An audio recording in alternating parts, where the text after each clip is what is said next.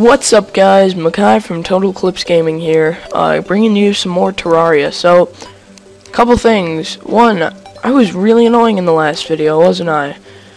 I'm gonna try not to do that in this video, because even, watching it back for any, flaws or anything like that I needed to edit, I realized how incredibly annoying I was, and I even drove myself a little crazy. Okay. So, anyway, last time we got started on this house here, and this time we're going to be trying to finish it up. I'm going to make it tall. I'm not going to make it look, really super nice because I don't care that much right now. What we're going to try and do now is make a furnace. That takes 20 stone, 4 wood, and 3 torches, which I have all that stuff, I guess. Okay, hang on one second. Oh, I need to make a hammer, and a sword, and a bow. All important items. Okay, let's start out my inventory really quick here. And teleport! Huzzah! Okay, so I'm back. I just organized my inventory a little bit. As you can see, it's getting darker. It's starting to become nighttime, and I'm gonna need a roof really bad right now, so we're gonna do that really quick.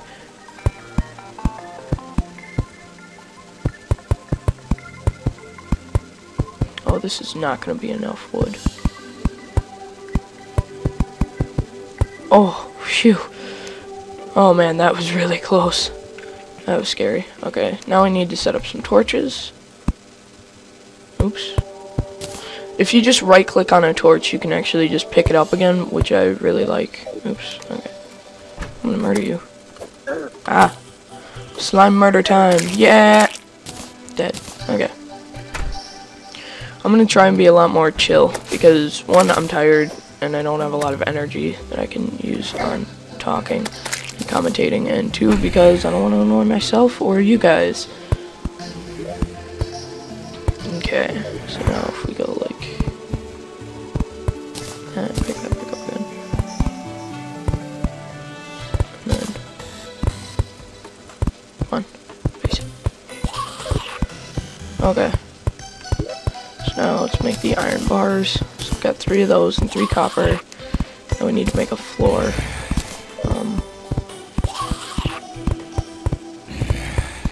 Okay, that's really gonna bother me. I'm gonna kill these guys. By the way, oh sweet, a shackle. Okay, let me explain shackles. This is gonna, just so you know, this is gonna be kind of like a tutorial in a way. Okay, so what shackles do is they're dropped by zombies, and they give you 1 defense automatically, and if you get some kind of prefix, that means that it does an extra thing. For example, warding would have given me plus an extra 4 defense, but I got armored, which gives me an extra 3, so right now I will take less damage. I completely forgot how the armor algorithm works in this game. I used to know, and I'll have to look it up again so that I can understand it for the videos. Oh crap, oh crap, oh crap. What was I doing?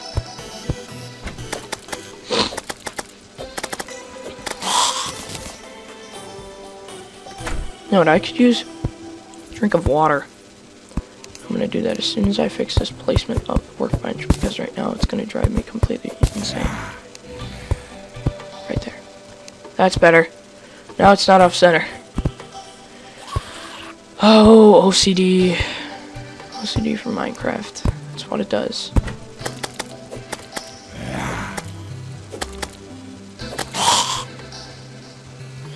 But yeah, money, which is dropped by enemies, is actually used to buy things. Once you gather enough coins and you have a room or a house which has specific requirements, then a new NPC will move in if you meet the criteria that they require in order to live in your house.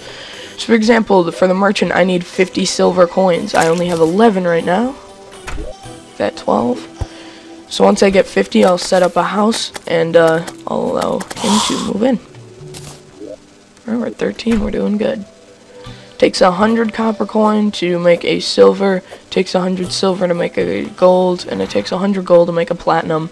And later in the game, I'll be able to set up a great way to make tons and tons and tons of money but that won't be till episode 2 billion, so, you know.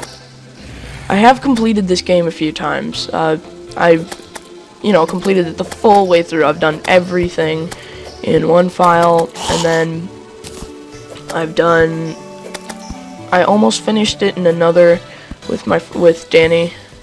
And then, let's see, with Ray, I got kind of far. I got pretty far. Hi, will you?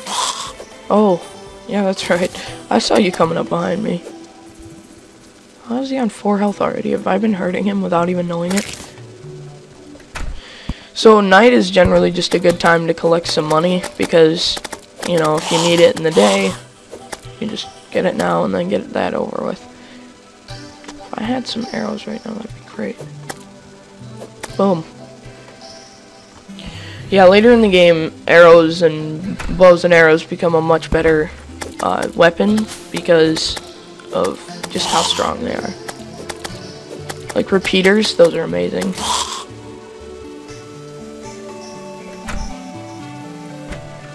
By the way, if you guys would like, comment and say if you would like us to do some kind of multiplayer Terraria world, because, you know, we're not gonna know unless you tell us, so tell us if you care. Okay, I'm gonna make something to go up here, because there's some stuff up here that I could use. Like this massive tree that I really need to chop down, because I need some wood.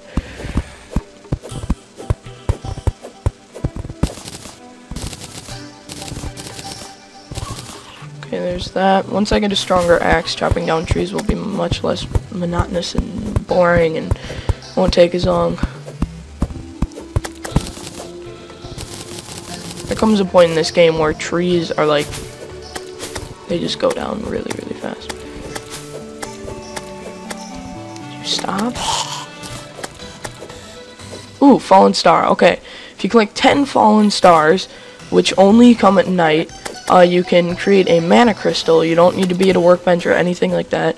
But if you consume the mana crystal, it gives you 20 mana. And your maximum mana is, I think, 200. So it's going to take quite a few of those in order to get, you know, the maximum amount. So now that I've remembered that fallen stars are here, I'm going to go look for some. Alright, let's keep going. Oh crap. Okay, I guess I can't make that jump. Ooh, what's down here? Ooh, okay. I'm gonna explore this. Oh, it's just a little mini cave. That's okay. Pots are always helpful. Give you some helpful items. Yay, lesser healing potion. Yeah, this game's extremely complicated, especially when you first get started. It's so confusing. But it's also really fun, so it's kind of an easy game to stay with. Once you start making some progress, this just becomes a fun game to play with friends. It's great with friends. In fact, if you've bought this game and you don't know any of our friends that have it, tell them about it. Because it's awesome. Playing multiplayer is... This probably has one of my favorite multiplayers ever. And the multiplayer is kind of confusing. For some reason, I guess developing a good, successful, easy-to-use multiplayer system is really difficult. So, you know, these guys had some problem too with Starbound, which if you haven't heard of that, I'll put the link in the description, is being developed by the same main developer of this game, I believe, Ty. And I messaged them and they responded and they said they're gonna try and make the Starbound multiplayer system as easy and as simple as possible, and I sure hope that's true. Okay, let's see if I get, yep, and then, yep, okay, let's make some more. Yeah. Whoa, I did not see that zombie there. I'm getting hurt. That's not good. Ow. Freaking. It should be noted, zombies can't stand on wooden platforms. These thingies. They can only stand on stuff that's, like, solid that you can't fall through in general. So, just make a bunch of wooden platforms if you don't want any zombies to come and eat your face off. Okay, finally made it over to this side. By the way, this game has an amazing soundtrack. It's incredible. Yay, another one. So right now I'm only at 2, that's not very many. I need, you know, like I said, I need 10 in order to make a mana crystal, and mana is extremely helpful for fighting bosses and just for fighting enemies in general. Yeah, another difference between this and Minecraft is that there's bosses. In Minecraft, you know, you've got a couple enemies. You've got your zombie, skeleton, creeper, I guess you could say slimes. I can pretty much name them all off the top of my head. In this game, there's like hundreds of enemies. There's so many of them, it's ridiculous.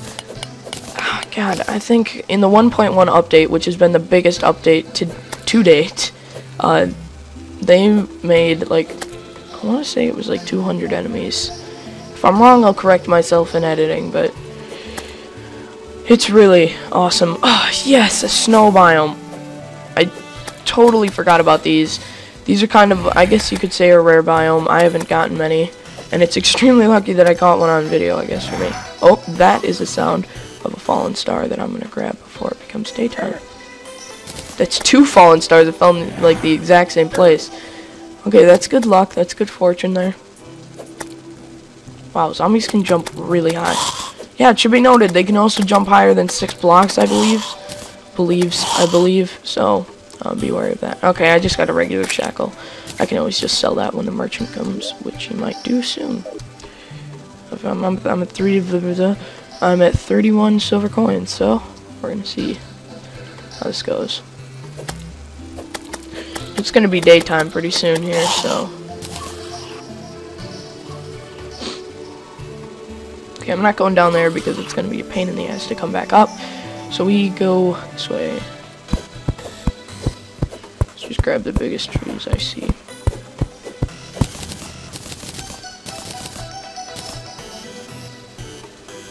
Let's do this one. Daytime. That's nice to hear. Now we go back to fighting slimes and easy enemies. And here's the thing, demon eyes will just fly into the sky and never return when it's daytime. Zombies will just try to run in a certain direction. You know, there's only 2 directions to go, so it's not that random, I guess. Oh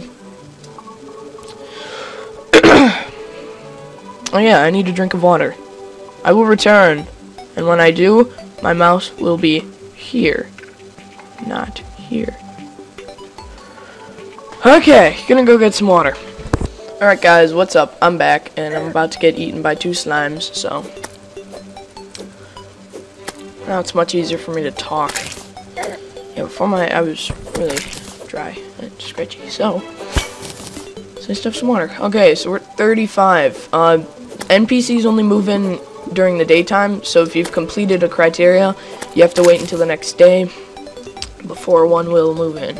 So let's see here. Let's dig my way out of here. This will just be helpful any other time I come back here. Of course, there are items that allow you to fly, so, you know, eventually having tunnels and stuff will be completely useless. I'll just be able to fly over everything. Going from having everything to having nothing in this game is a huge jump. In Minecraft, it's like, sure, maybe you lose a couple diamond things, but in this, it's like, okay, let's see what I can't do. I can't fly. I can't do about I don't know, maybe 180 damage per second. I don't have the best armor in the game. It's crazy. There's lots more armor, which I really like. I like a lot of variety. That's one of the reasons I think I prefer this game over Minecraft. That's just my opinion, and, you know, I'm sure some people like Minecraft way better than this game. I know some people hate this game. And some people, I saw a video where a guy just judged it, but he didn't actually even, like, play the game. He just kind of started it up and goes, okay, first things first, this is a Minecraft ripoff. Like, did he even play the game? Not really. And then for the entire time, he's trying to figure out what the guide does. The guide is an NPC where when you talk to him, he gives you helpful tips. The guide fell down a hole and he's trying to kill him, which you can't do without a certain item. So he's just doing all this stuff and he's jumping around and he's talking about how bad the game is while he's just being a complete idiot and hopping around completing absolutely nothing. I don't even know if he built a house. He just stood in this sand pit with the guide being stuck there and doing nothing. It was a terrible review. didn't make sense. He can't judge a game that he hasn't played. So he's just hopping around like a complete moron, saying the game sucks. That just bothers me, because you can't judge this game without playing it. Even at the beginning, I wasn't sure how great it'd be. The reason I bought it was actually because of Tobuscus, and he started playing it. I'm like, oh, this looks kind of fun. And I went and I bought it. It's $10. It's so ridiculously cheap. And this is like the first game that I bought on Steam, I think. I think it was one of the first. But it kept me occupied for a long time. And when it was the only game I had and I didn't have any money, it was enough for me. I liked it a lot. It was great fun. Oh look, it's all unorganized again. Great. I'm using the wrong tool. By the way, holding down shift and hovering over whatever you want to mine or place, like if I were to hold down shift and just open air, I'd have a torch out. This can be helpful for when you're going into caves, because torch gives off light when you're holding it. So, you can just walk into a cave like this, and then you keep it well lit, and it doesn't run out either, which is great. Okay, so for example, I can just hold down shift and cut this. Oh, god dang it. I got it eventually. Grab all those torches. And I need those. Yeah, thing about slimes, they don't really give you as much money, which is unfortunate. Okay. Okay, so this is kind of a problem. I can't exactly get up there because I can't mine blocks of dirt that have a tree on them, because hey, that'd be too easy to chop down the tree. So you can just do that little thingy that I did there without actually explaining it. Just do what I did. It's not that hard.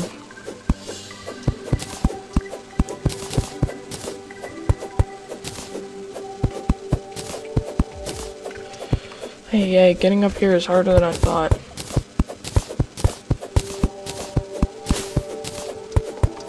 Yeah, it's a lot easier to go places than to come back in this game. So whenever you're about to venture off into some unknown land that's far away from your home, just keep that in mind. Alright, let's see, mining some more wood, because I don't actually have that much. I want to get a good supply of wood that I won't run out of right away. Plus, I'm going to be mining out the floor, so I'll get a little bit of extra wood from that. And then we'll have to decide what we're going to do first, and that'll probably be setting up some houses for NPCs, or building a mining shaft. Or, as some people call it, a elevator, because it leads straight to the underworld. Literally, there is a biome known as the underworld.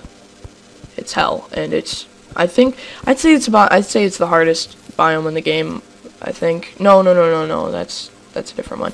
And I'm not going to spoil what that biome is for you, because that comes at the end of the game. Or after end game.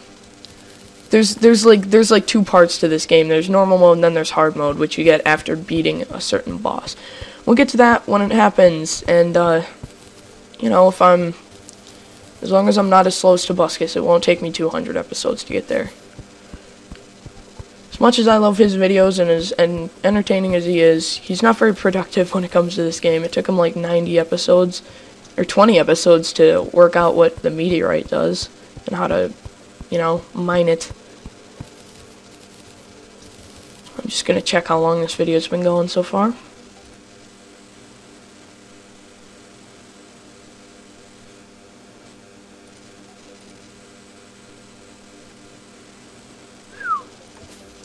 Okay, so this video has been going for about 20 minutes. I've just been playing and totally not paying attention to the time, so I'm gonna have to record another video and upload it to you guys as soon as I can.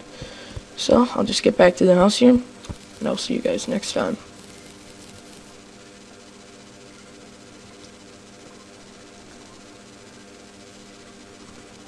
Ooh, okay, before I go, there's a pinky in my house. These are rare slime that have a lot of health, and they give you, like, a gold coin. This means that the merchant will move in right away as soon as I make a house. So, we're gonna get rid of you.